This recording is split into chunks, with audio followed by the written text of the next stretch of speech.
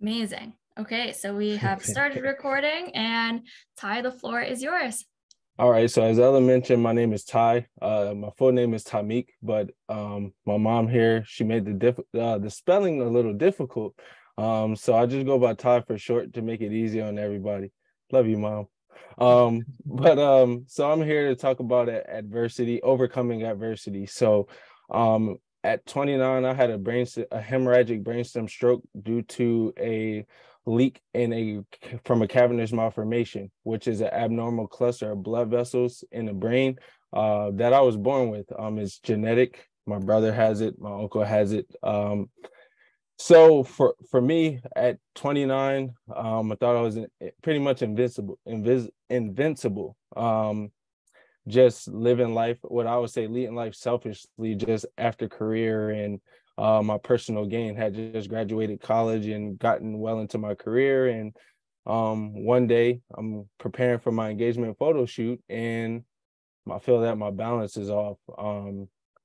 My vision was off, and I champed it through the engagement shoot with my now wife. And I remember on our way home, I mentioned, she asked that I want to go to the hospital because there was a hospital right down the street from the school. Said, I just want to go home and get something to eat and take a nap. And if I don't feel well when I wake up, then I can go, you can take me to the hospital. So she orders food, I take 2 bites, and then I go to sleep. This is where it gets interesting. I had a dream where a figure came to me. So I'm spiritual. So as soon as the figure came, I figured it to be God. So she said, "Do you trust me?" I said, "Absolutely." Said, "Okay, son, well, we have to go." I instantly woke up and I tapped my wife and I said, "Hey, we got to go to the hospital." And we went to the hospital, and they ran out the left side of my body was numb by that point. And I had no balance and my vision was very blurry. So they immediately took me in the back and run tests. I had a CAT scan, which they deemed that they found a mass on my brain because the imaging wasn't clear enough. So we had to go for MRI, where they discovered that I had the cavernous malformation. So when the doctor came into the room to give me the news of the diagnosis that he saw the mass, I seen that same figure from my dream, and it said, "Remember that I have you covered." So I knew that I was going to be fine all along. This was just going to be a journey. Um, so from there, I spent a week in the hospital. I got an MRI that my mom and my wife kind of pushed for because the hospital was kind of taking their sweet time a little bit. So my mom put a little pep in their step. I got an MRI, and it came back that I had multiple cavernous malformations. So my problematic one was at the brainstem. So it impacted the left side of my body and the right side of my face. So I had Bell's palsy, where I had to droop for a month or so. I couldn't close my eyes. So in some pictures you see me post, if you follow me, I had to wear an eye patch for about a month because I couldn't close my eye all the way to keep moisture in. Um, I couldn't. I really was bedridden for about 3 weeks. So after my hospital stay for a week, I was transferred to an inpatient rehab facility called St. Lawrence Rehabilitation Center, and I was there for 3 weeks, and I had to complete occupational therapy, physical therapy, and speech therapy round the clock. I think I had 2 sessions a day for 3 weeks straight. And it was intense, but it was worth it. So after that 3 weeks, I was discharged to come home, and I've been in outpatient ever since. So I'll be celebrating my 4 years of recovery in June. So if I didn't mention, that happened June 5th of 2019, and I was 29 years old. Now I'm 33, and I'll be celebrating 4 years of recovery in June. And I overcame the diagnosis of a hemorrhagic brainstem stroke is 26% survival rate. So 1 in every 4 people. So I beat those odds, and then of that 25 or 26%, only 10% of people, they say, make a full recovery, which I would say this is a lifelong recovery, but I made a significant recovery. So I battled against those odds, and I want to say that, I didn't want to be a statistic, and I don't believe in the statistics that the doctors give if you believe in yourself. So I'm still currently, as I'm approaching 4 years out, I still do physical therapy. I still do occupational therapy. And I spend a lot of my time advocating for us fellow stroke survivors to just create awareness for doctors and just for our conditions, and be a voice for people who might not feel comfortable standing up for themselves. So that's my story there, and I can jump into overcoming adversity. So I would say, I thought I knew what adversity was from playing basketball. So I was a college athlete, and sometimes the games were rough, and I thought that I knew what adversity was, but clearly this taught me I knew nothing about it, about what adversity truly meant. This was the most adversity I've ever faced in my life. And it shifted my perspective. So as I mentioned, I felt that I led a selfish life, thinking about myself and my career, and my personal gain. And after having a stroke, I became more selfless. So I feel that I'm more about how many people I can impact while I'm here instead of my own personal gain. So for me, it's all about works, and this is why I do what I do. But to start, as far as my stroke takeaways and overcoming adversity, my first thing is that I knew God had me covered. So I stood in faith, which helped me to overcome some. And I know everybody isn't spiritual, so that's my personal takeaway. But the biggest thing outside of spirituality to me is understanding your why. So if you know your why, to me, things become easier. If you don't know your why, things can be a little more difficult. And what I mean by that is, I knew my why, my family, as you see my mom here, my mom was there every day. My wife was there every day. And so my family was one of the big reasons why of my why, which made it easy to wake up every day and to attack therapy and to just want to get better. So if you know your why, even on the hard days, you just think about your why, and it helps you to get in rhythm on the hard task. So for me, did I want to get up every day and go to therapy? No, I didn't. But seeing my mom there, and even when she wasn't, or my wife there, and just thinking about them during the recovery process, and the rest of my family, and my belief in myself, it just made it easier to get up and attack therapy every day, and to stay consistent. The next thing is to just rise to the occasion. This Having a stroke or facing any adversity can be scary, and it's all about rising to the occasion and believing in yourself. So for me, it was all about proving myself right. I was never out to prove the doctors wrong or say, "Ha, I told you so." It was just my belief in myself that I would heal and I would recover, and to prove myself right. And I feel that comes from a positive connotation as opposed to a negative. Proving someone wrong, to me, it's kind of like a negative. I'm just out to prove you wrong. No, I believed in myself so much to rise to the occasion that I wanted to prove myself right. And you have to believe in yourself.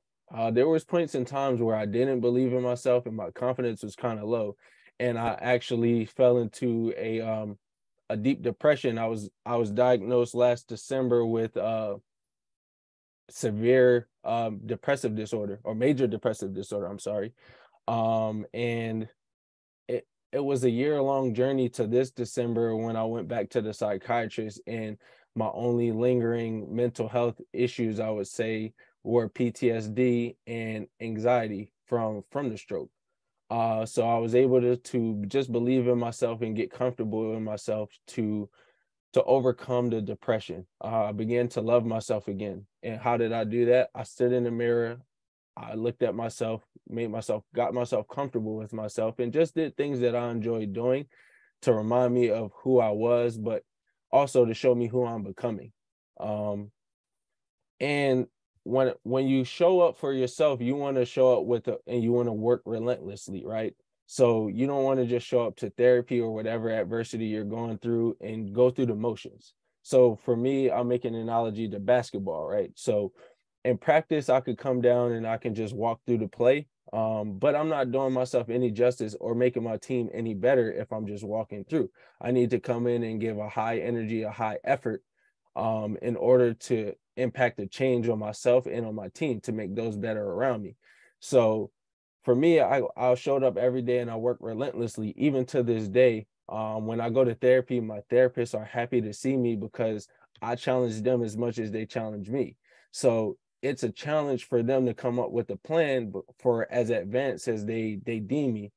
So they're, as soon as I leave, they're game planning for my next session, and they say they say that it makes it fun for them. She's not here. They say that it makes it fun for them to be able to, that I challenge them in the way that I do, and it's because I show up and I work relentlessly. I also rest. Rest is an important part of recovery and facing adversity too. I know we live in a culture, a hustle culture, where it's, hey, you have to grind, you have to work relentlessly, you know, and take no days off. And I believe the total opposite. You rest when you need to. You work hard as much as you can, and that you work hard, you give 100% of yourself every day, and that looks different every day. But you have to honor your body when it tells you to rest, no matter if it's a stroke or whatever kind of adversity you're facing. Give yourself credit.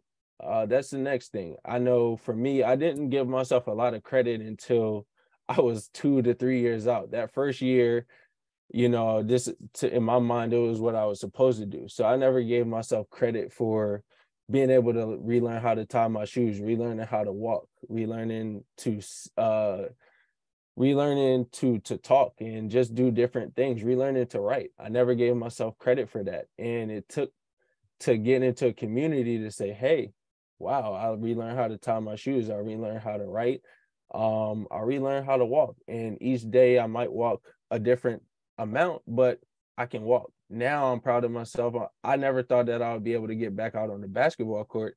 And if you see some of my recent videos, I've been able to train for basketball. And the next thing in facing adversity is go at your own pace, right? You know, everybody has their own journey. They have their own lane. If we're thinking about a highway, everybody has a unique individual lane. So don't look to your left and don't look to your right, and don't compare, because everybody has their own speed and their own journey. One story I remember, unfortunately, my high school track coach, he passed from a stroke. But I remember one thing that he taught me. I was running my first ever race, and in track, there's 8 lanes. And the race that I was running, it was a half a lap. And you don't start lined up next to each other. It's staggered. So I was in lane 8 in front of everybody. So I couldn't see anybody. And he said, don't look for anybody. Just keep your eyes on your lane and to the finish line. And so I said, okay. The gun went off and we start running, and I was out in front of everybody, and it was so uncomfortable. I couldn't see anybody. I couldn't hear anybody. And so I turned to look, and as soon as I did, everybody passed me and I lost.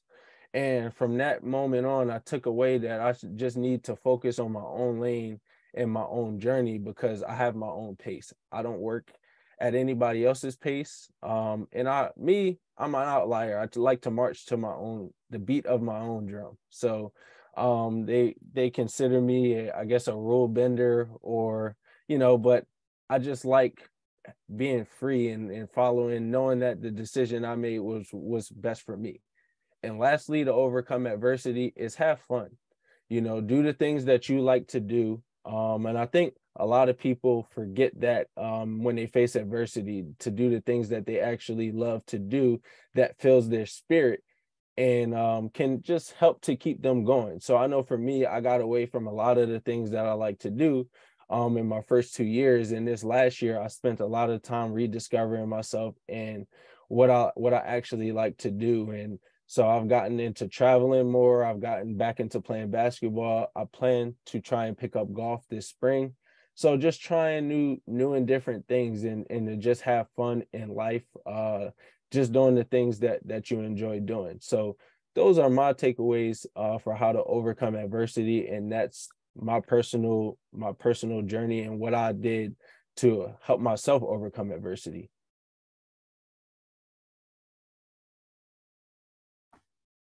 That was And awesome. oh, Amazing. now I was Sorry. gonna say, see, and one thing that I forget about that I don't give myself credit to is I became an author through all of this. And that's one thing that I kind of forget about. I wrote a book called Becoming a Light, Navigating Darkness After a Stroke, and it was therapeutic for me. But I kind of forget to give myself credit sometimes. So that's something that I'm still working on. But yeah, to end, those are my takeaways on how to overcome adversity.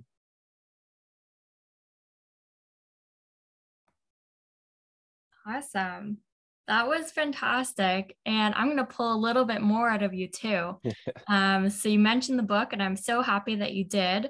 Actually, I'd love to share a link to where people can find the book. If we can, so you can send it to me via email after, and I'd love to share it with everybody. The other thing I want to pull out of you is, can you talk a bit about your business and what's going on with that? I think, does your brother also have a business? Have you guys like joined up? Can you just talk a little bit about that too? So I'm actually wearing a shirt. So we have I don't want to call it a brand, but I like to call it a community. So it's called To the T, and the name came from both me and my brother's name, Tymiak and Tehran. So it just started out as something playful. And my brother, as I mentioned, he had a cavernous malformation. He actually had a stroke at the age of 4, I believe, if I'm not mistaken. My mom could correct me if I'm wrong, but I believe it was 4. So he was very young, and it caused him to live with epilepsy. So we kind of just it became first epilepsy awareness kind of brand and community, and then at 29 when I had the stroke, then we figured, okay, well, let's raise awareness for all things brain, for brain, the mind, body, and spirit. So for us now, it's an all-inclusive community and safe space for anybody, especially those who have dealings with any brain events, as I call them, whether you are directly impacted or a caregiver. And we're right now we're in the beginning phases, just raising awareness for, oh yep, she said I was correct, 4 years old. But we're raising awareness, as I mentioned, for everything, for all brain health. And this is why I do what I do. And so we're going to be having merchandise, so you can feel a part of the community. And we're just going, for me, it's hard to put into words how big I want this to be. But I just want to impact the community using my platform of basketball, and my social following the best that I can.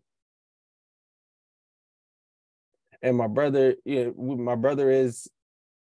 we do work together, but he's still not in a place of comfort to be out there and promote his story as much as I do, which, is understandable. So I just try to coach him and help him as much as possible. And I tell his story for him.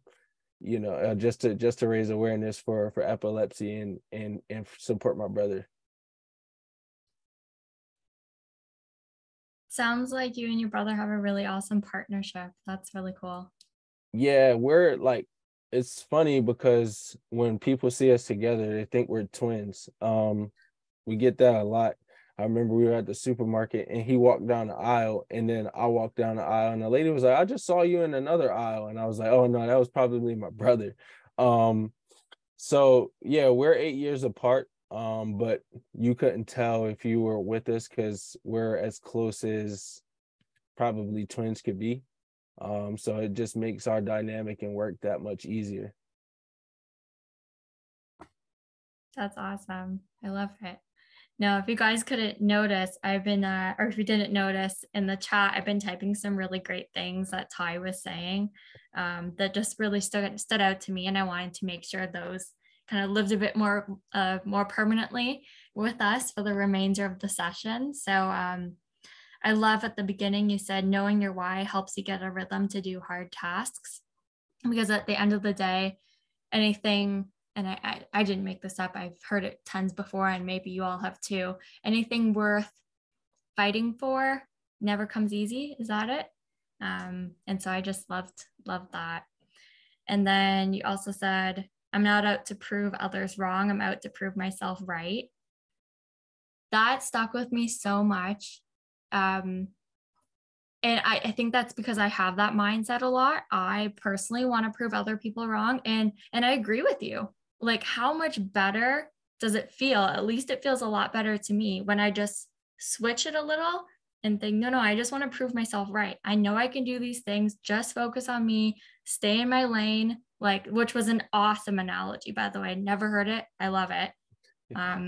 Yeah, that was great. And then the third thing I wrote down that you said was, when you show up for yourself, you want to work relentlessly.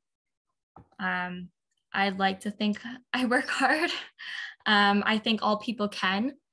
And so that just kind of was a great motivation for me. And I hope it acts as motivation for everybody else in this chat too. So if you guys have been in these groups before, you know I like to talk and I always have questions. But now is my time to sort of silence and mute myself. And if anybody else has questions, please, I encourage you to unmute your microphone and you can go ahead and ask Ty. And just another reminder, we're still recording. If you want to save a question for after the recording, that's no problem too.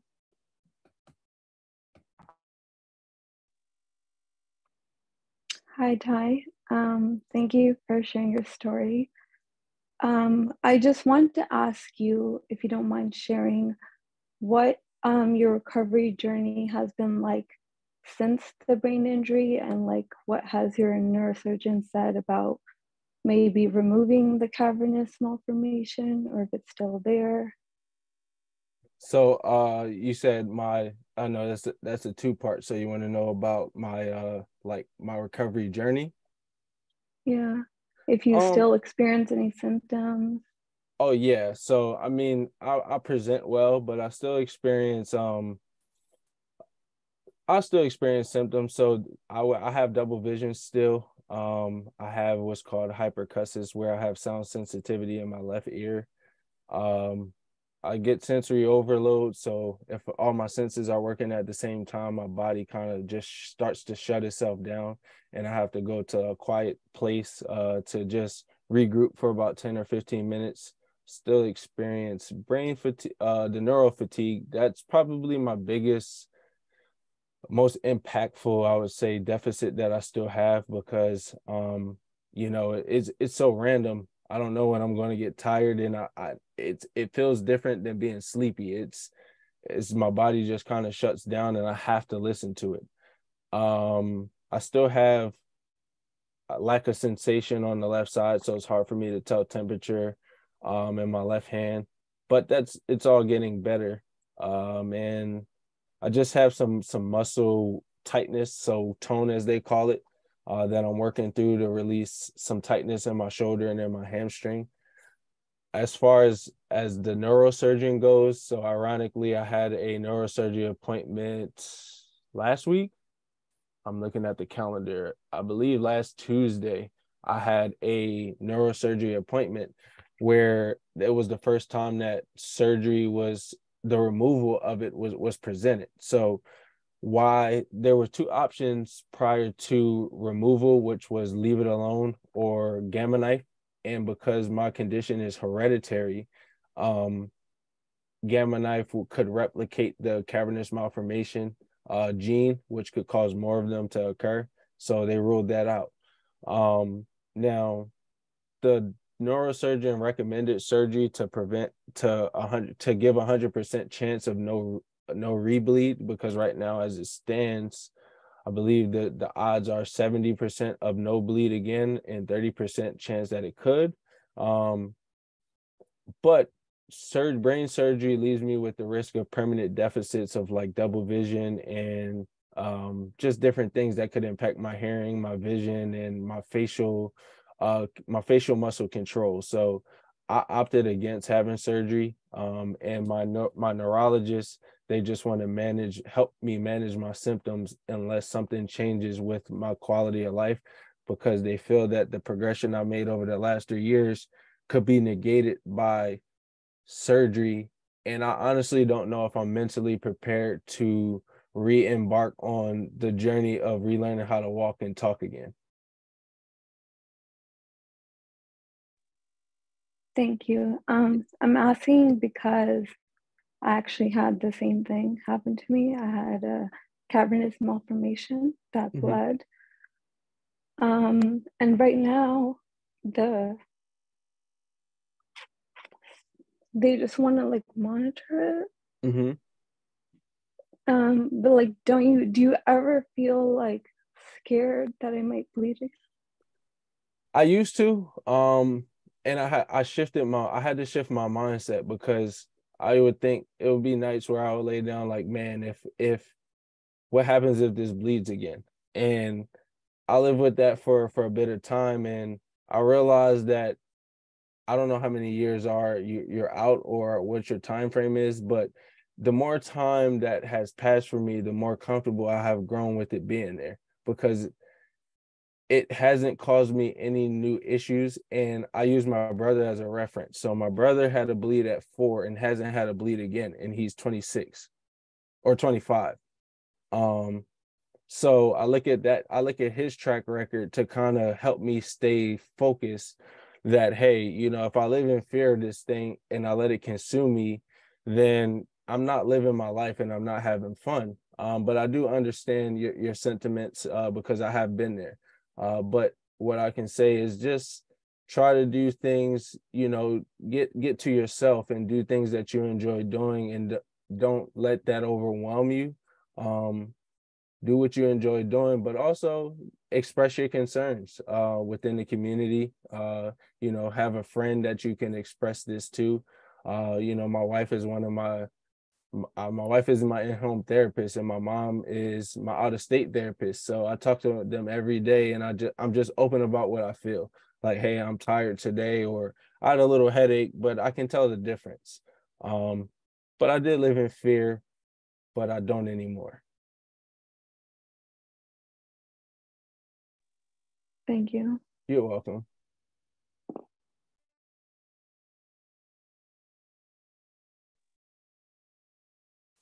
I want to say thank you, Sim, for being so honest. But I guess it just worked out that now you have somebody who you can look up to and, you know, reference and his story, and you're here today and he's here today. And yeah, thank you for being so honest and asking those questions. This is the space to do that, and we're all here to support each other. So thank you. Anybody else? If you'd like to ask a question while we're still recording, feel free to do so. I'll pause for a little bit and feel free to unmute yourself. If not, I will ask a couple questions while we're still recording. Hi, Ty. Mm-hmm. Sorry. So I too had a hemorrhagic stroke, and my question, you sort of answered it, but I'm still a little bit unclear as to your physical deficits. I know you said you had some less visible deficits, and the reason why I ask about your physical deficits is because I was extremely active, running half marathons every weekend, and just I loved manual labor, and I'm still dealing with the paralysis on the left side, and I have the goal to return to run, which sort of like you, I've exceeded all their physical expectations, you know, but I'm very excited. Tomorrow I go see a specialist, and I'm really hopeful. He's a gait specialist, so I'm really hopeful that he'll give me the exercises that I need to do to get me back to running. So for physical deficits, what would you say still linger? And sorry, can you remind me how long ago your stroke was? So my stroke was June 5th of 2019. So it'll be 4 years in June.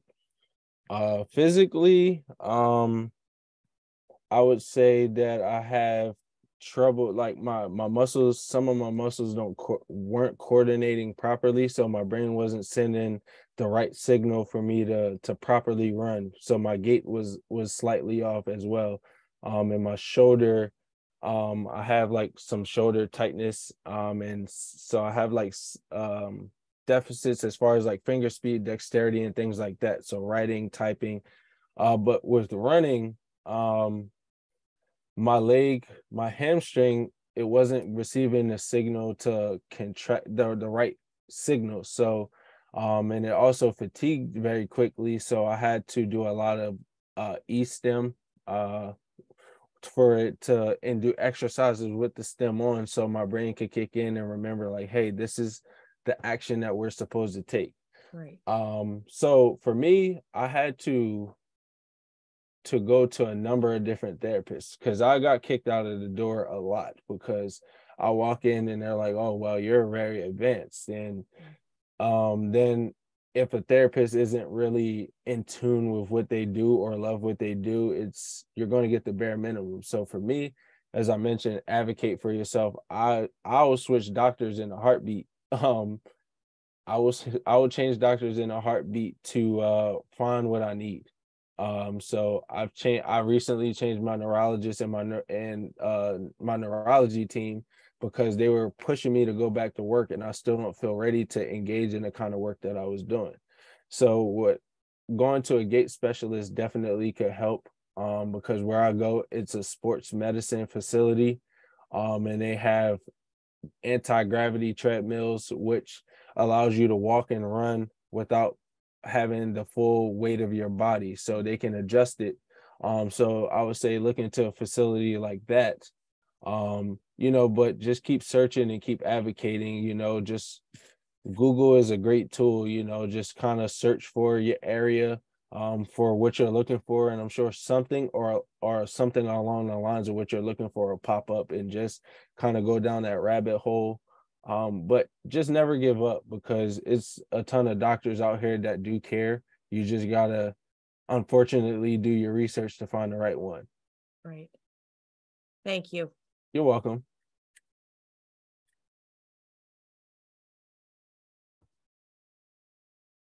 Thanks, Heather. That was a great question. Thanks Yep. for your answer, Ty. You're welcome. And I'll mention, why I changed doctors was because I was experiencing symptoms with like my sweat, where I would sweat on half of my body, and it would take the other half of my body longer to sweat. My light sensitivity and things like that. So I was recently diagnosed with two other rare conditions outside of the cavernous malformation, which are called Wallenberg syndrome and Horner syndrome. And that's because I had to do my research and then take it to the doctors. And I found a lot of the doctors that I asked had no idea what it was until I met my new neurology team, and they knew exactly what it was and how to help treat it. So even 4 years out, I'm still searching for care, in the right care. So it doesn't, to me, it's a lifelong journey. And as long as you're willing to put in the time, invest the time into yourself, the resources are out there.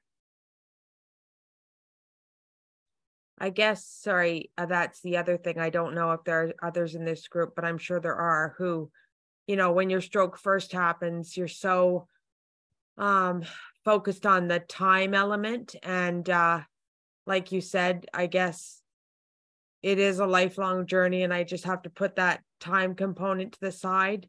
Mm-hmm. But it takes so freaking long, doesn't it?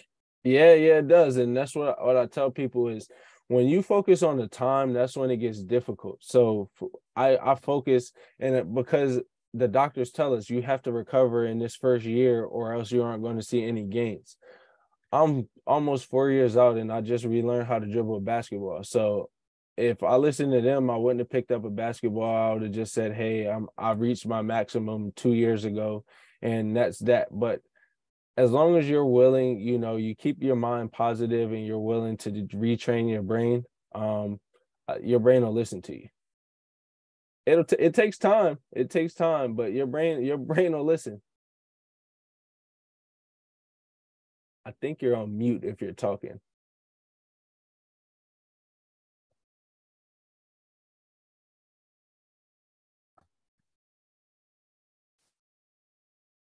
Sorry, you were just unmuted for the last thing you said, Heather, if you want to repeat it. Oh, it was a silly joke, just saying that I'm sure I'll have more success retraining my brain than getting my 2019 and 18-year-old sons to obey me and do what they're told. We'll have to keep track of that. Yeah, I'll check in on that one. That's But if they awesome. were anything like me, I would say so.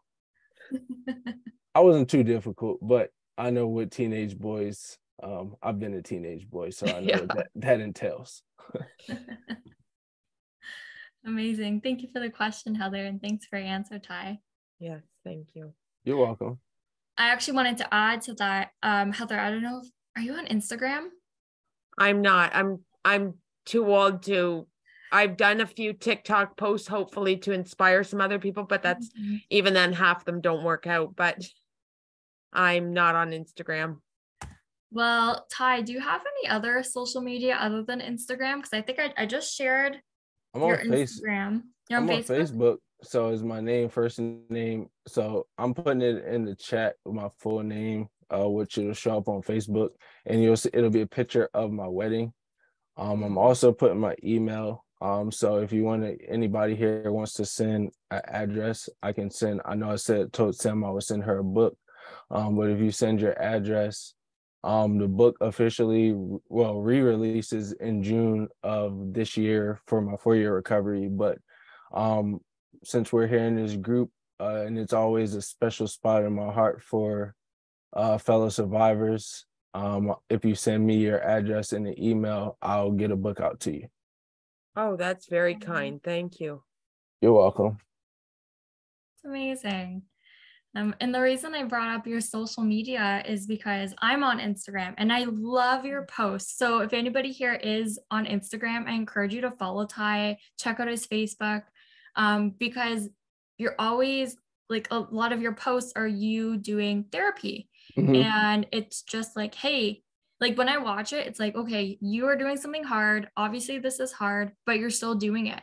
And Yeah. that's kind of a reference to what you said at the beginning of your talk is when you find out your why, it helps you gain a rhythm to do hard things. And that is really what you're exemplifying on social and like your brand. And it's really inspiring. I really love it. So I encourage people Thank to you. follow. You're welcome. Thank you. Okay. Yeah. Sorry. Oh, good. Anybody?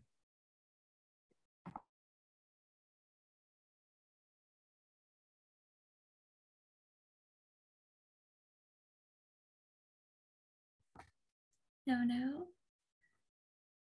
I guess it's your turn. It's my turn. Okay. Okay. So let's see. One thing that's not really a question, it's just something I wanted to call out because I appreciate you saying it. And it's almost unfortunate that I find it to be a pattern in every session that we have when we have a speaker. And that is, you had to get your mom and your wife to push for that MRI because the hospital was taking their sweet old time. And I call it out every time I hear it. So it's repetitive and I know we all know it, but just hearing it again and again, I want to make sure people are really advocating for themselves. And I'm so happy that your mom and your wife did that for you, because obviously it helped. Yeah, it did. And it taught me to advocate for myself now in appointments. So I go into appointments prepared. So I think doctors dread seeing me, because I come with printouts and notes and everything, just based on what I'm feeling, so I can discuss it and bring it up. So advocate for yourself. And with your doctors, it should be a two-way street. It shouldn't be a dictatorship, or a one-way avenue that they're just giving you information. They should be listening to you as well, to help you come up with a plan that you feel comfortable with. Not just telling you something. This will allow you to feel better. So in my last appointment, my doctors, they really sat down to make sure that I understood the new things that they were trying to show me that I hadn't seen before or that hadn't been mentioned. So if it was a new medicine or they recommended Botox or even the surgery, it was, hey, all right, so maybe after you get your next MRI, we have an appointment with your whole family, where they come in and we sit down and make you comfortable. And I can appreciate that. Though I opted against surgery, I still appreciate the effort that they showed to make me comfortable to understand what new was going to happen in my life.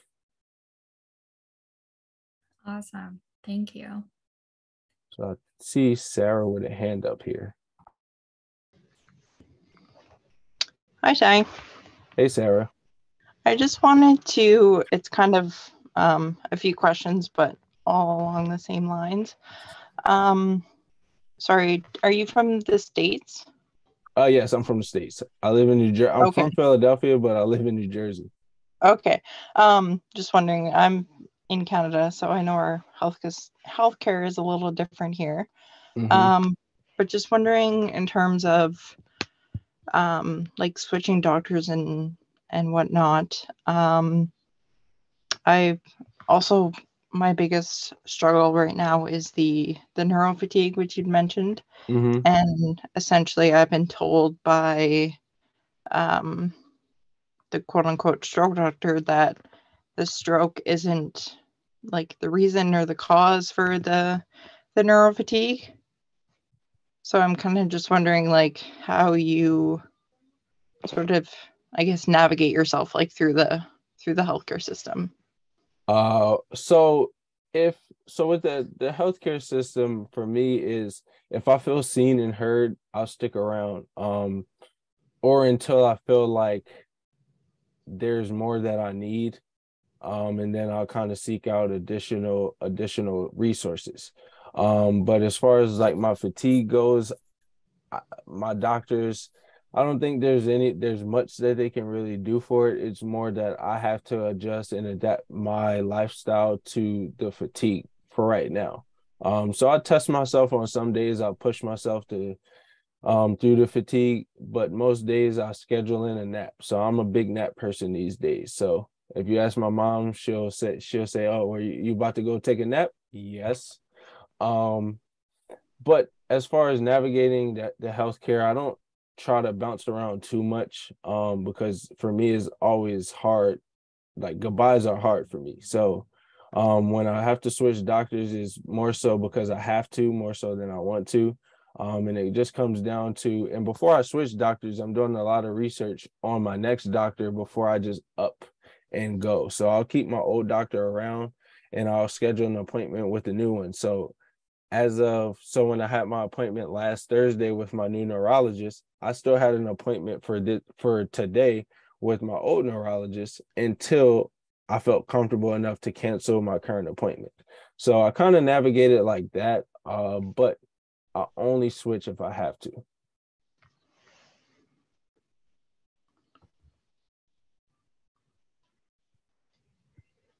It's a really interesting point and question that you brought up, Sarah. Thank you so much for asking it and presenting it to Ty and the rest of us in the group.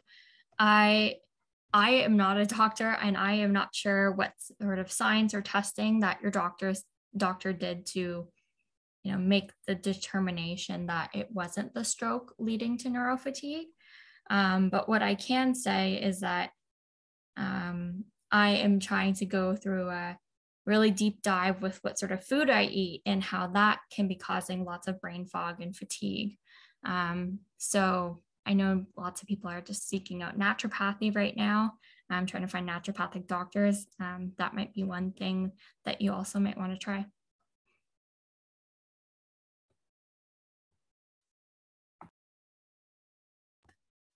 And so my final question for you, Ty, is we're talking about working hard and pushing yourself and also taking naps and recognizing neurofatigue. Do you ever push yourself too hard and think, oh man, like I set myself up for failure here because now I'm wiped out and I can't do anything? Or like, how do you determine what's pushing too hard and when you need that break?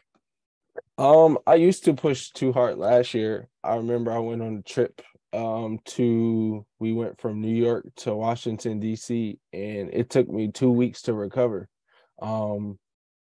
Because I would sleep all day and I couldn't gain my energy back. So I knew I had overdone it.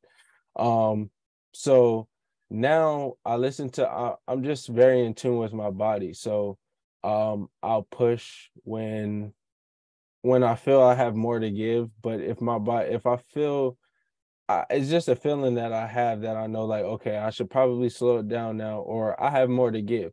And even I know it's tricky for my mom and for my wife because I'll do a lot of things and they're like, hey, you need to rest. And I'm like, I still have energy. I'm okay.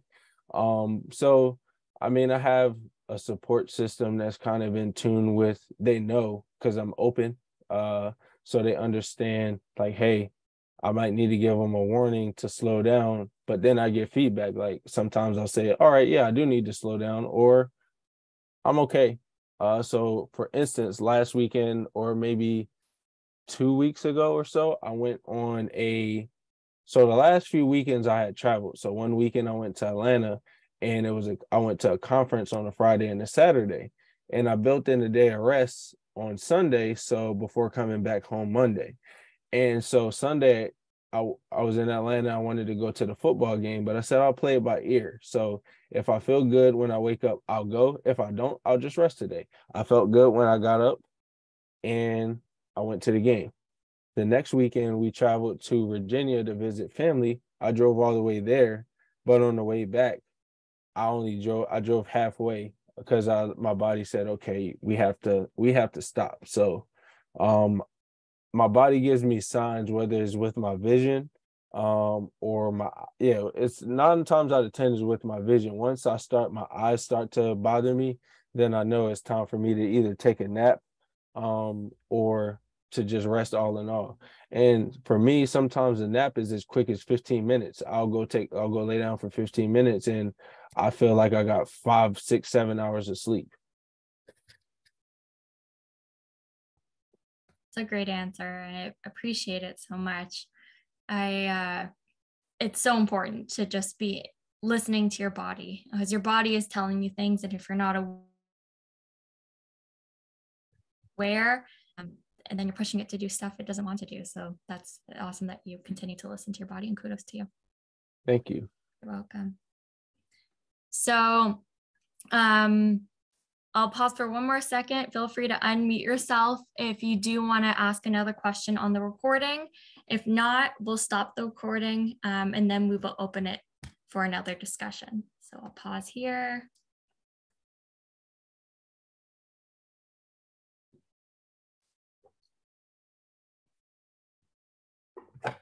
Okay. So right before I stop the recording, I just wanted to say how appreciative I am of Ty for coming to our support group today. Very last minute, I should add, and just really knocking it out of the park. You did a phenomenal job, and I can tell I haven't read your book, but it's probably also phenomenal, because you're a great speaker. And I think writing is just speaking in words, like written down, and vice versa. So thank you so much again. And I definitely recommend you guys send Ty an email and get a hold of that book. Yeah, even if you're in Canada, it's ways to get it to you. Amazing.